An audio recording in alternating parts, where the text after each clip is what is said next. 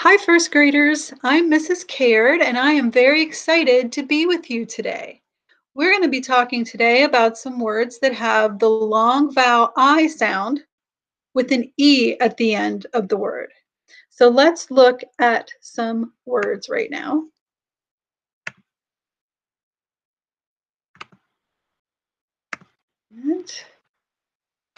All right, so our first word is K-I-T. It just has one vowel in it. So that means it's a short vowel sound. K, it, kit. Can you say that with me?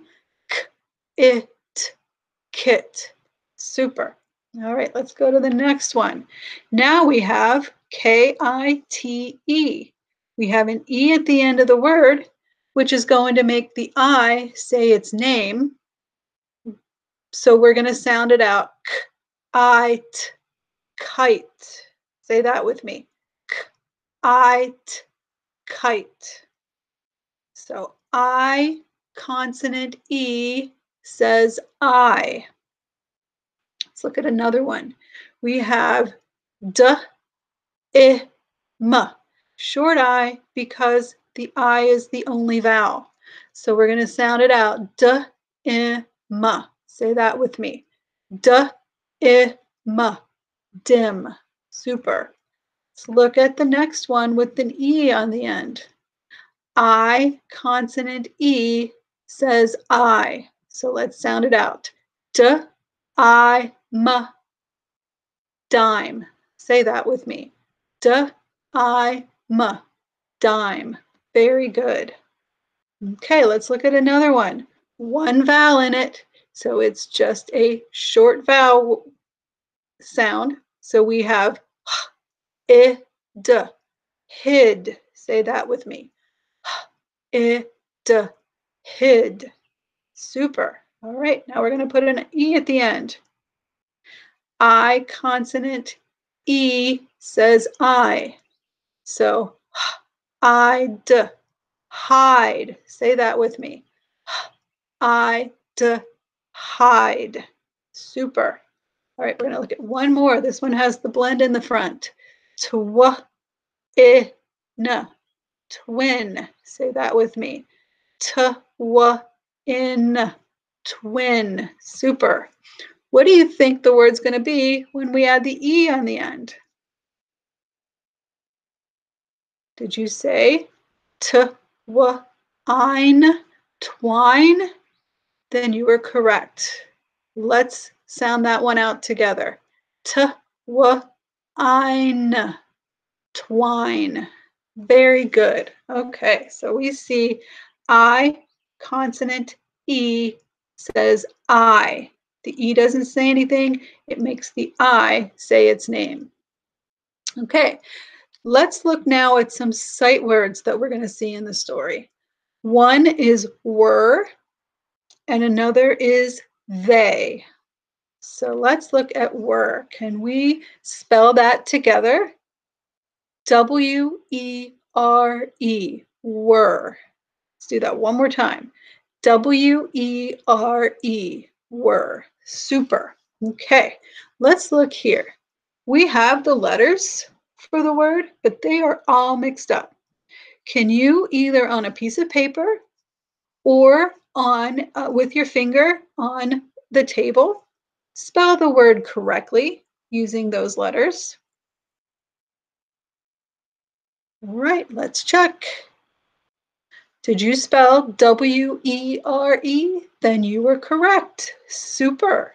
All right, let's go to our next word. They. T-H-E-Y. Can you spell that with me? T-H-E-Y. They. Very good. All right, here we have those letters not spelled correctly. Again, with a pencil and paper or with your finger, writing on the table, write that word correctly, spell it correctly to make they. Okay, let's check. Did you spell T-H-E-Y? Super job. You are so smart. Very good. Okay, and one more thing before we read the story. We're going to look at some words that you might not be familiar with in the story that we'll see. One is embers, and embers are these little pieces of wood after the fire has gone out that are very hot and bright. Another word you're going to see is glinted, which means shined. You can see that it's glinted over the water. Okay, two more. Dusk is the very late evening. It's about to be dark. And ignite means to start on fire. All right, super. So now we're ready to read our story. So let's switch over to our story.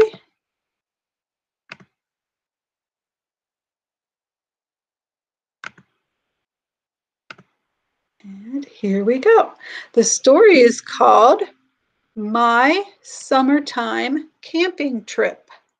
Do you see a long vowel I word? It is part of this compound word, summertime. I, consonant E, says I. Super.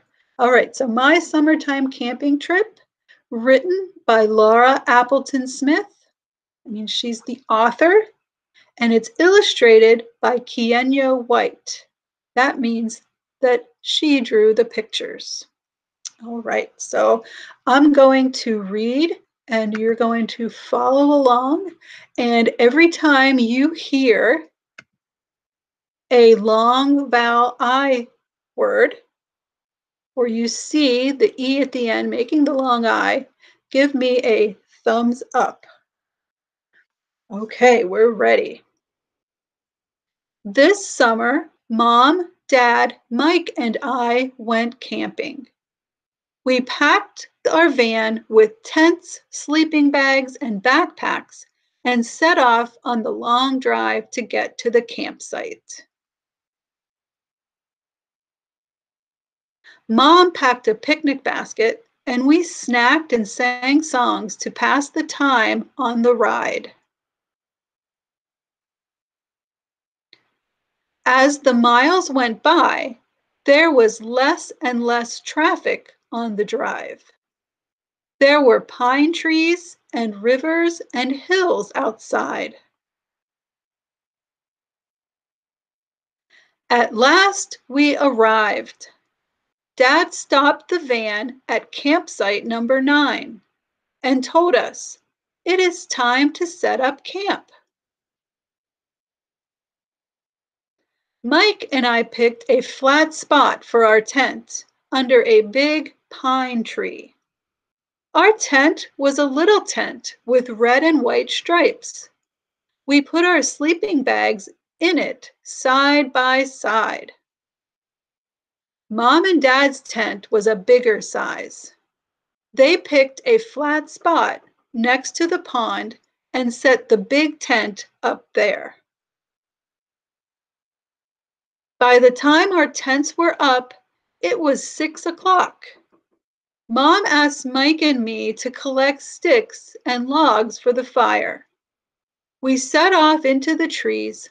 Squirrels ran up tree trunks as we went past. When we got back, Dad had set up a ring of rocks as a fire pit.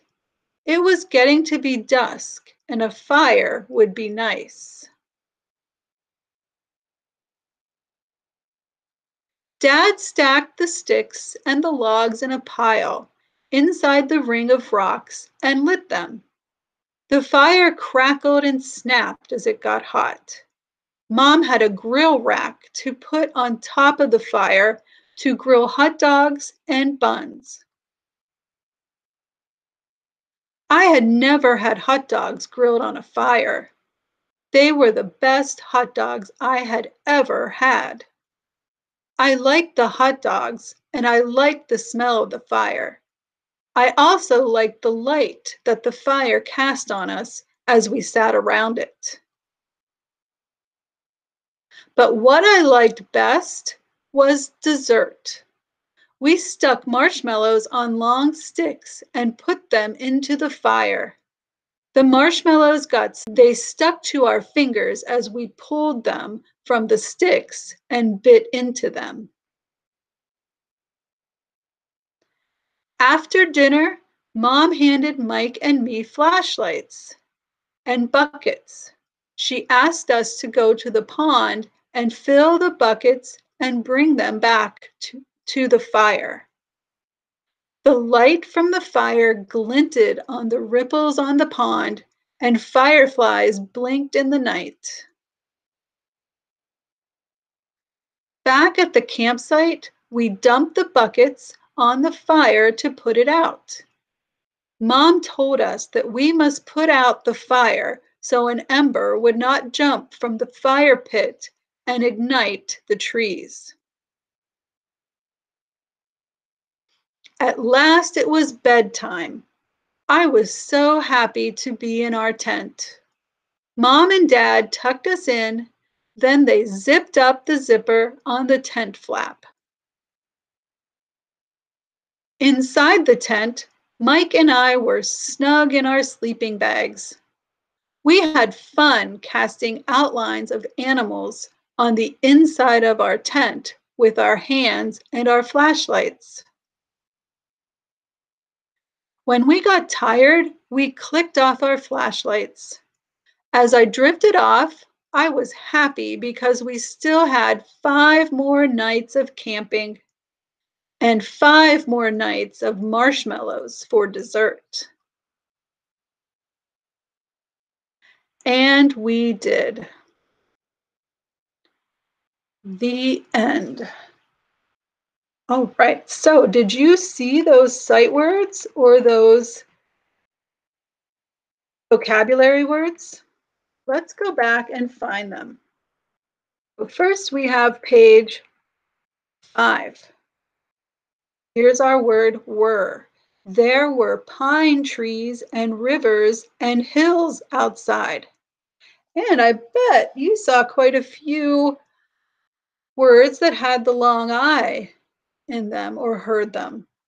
We have just in this one, pine and outside, another compound word. Miles up here and drive. So quite a few on the page. Okay, so there's were. Let's go to the page where we have they. There's they. They picked a flat spot next to the pond and set the big tent up there. Good, so they. All right, and how about our vocabulary words?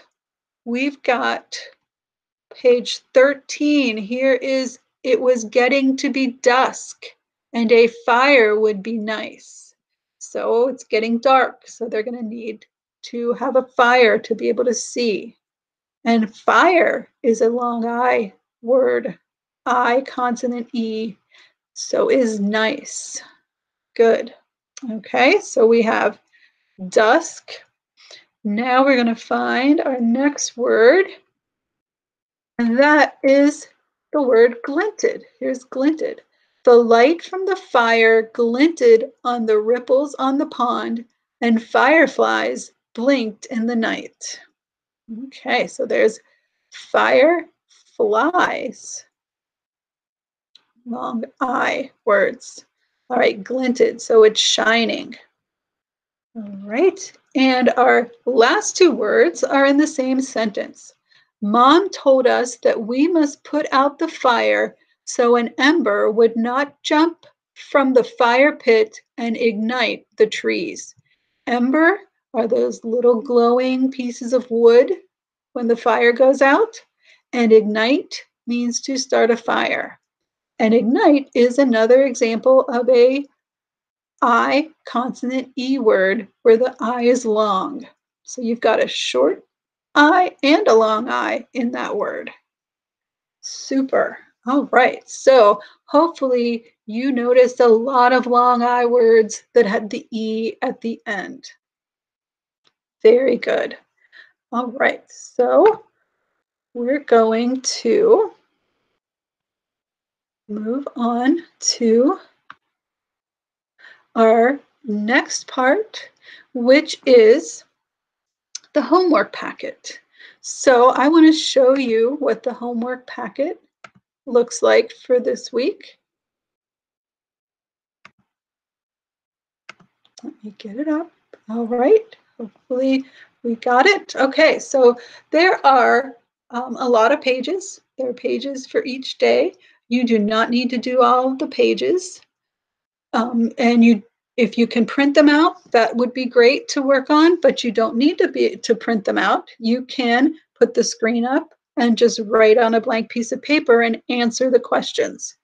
So on this packet, you've got a lot of good comprehension questions to work on, and you've also got some spelling activities as well. I want to go over the sound boxes here and show you how we do the sound boxes when we have that the E at the end of the words. So I'm going to go over a few things with you here. And let me get to that slide.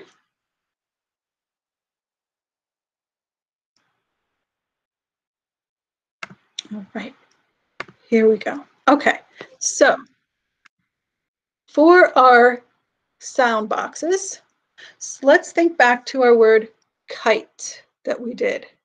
We'd put the K in there, K, I in the middle, and then our third box, T, is the sound T here.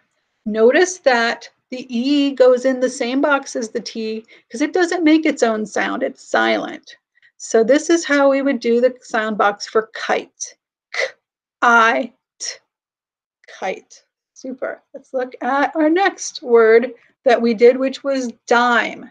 So we have D, D, I, M.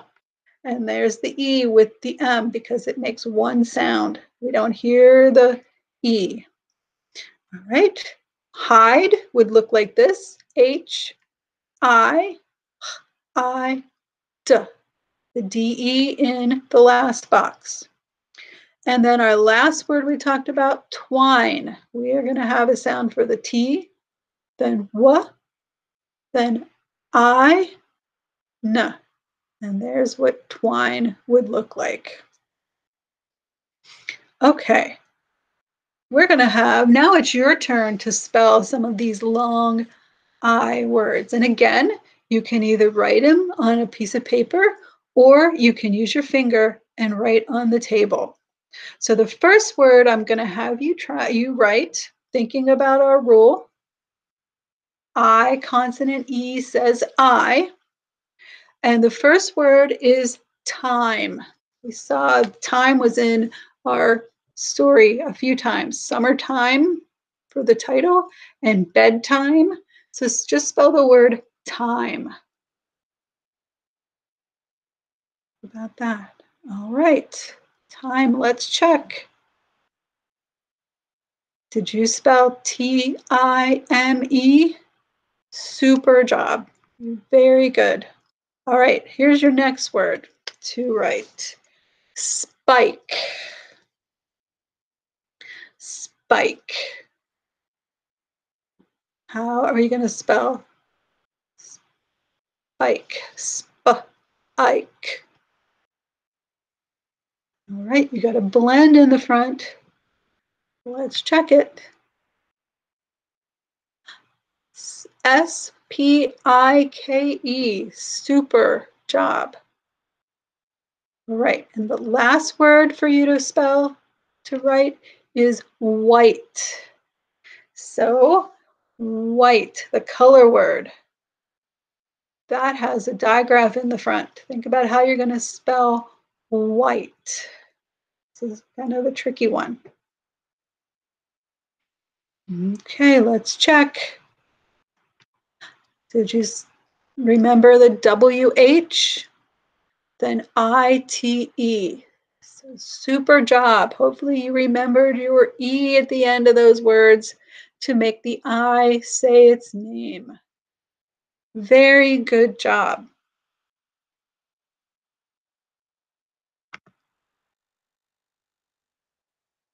Okay, so one more thing, it might be a good idea to come back and reread the story, listen to it again, listen for those long I words.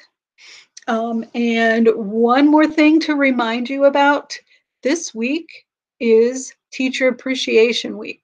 So I know that your teachers miss you all terribly and would love to hear from you. So think of something that you can do to show your teachers your appreciation.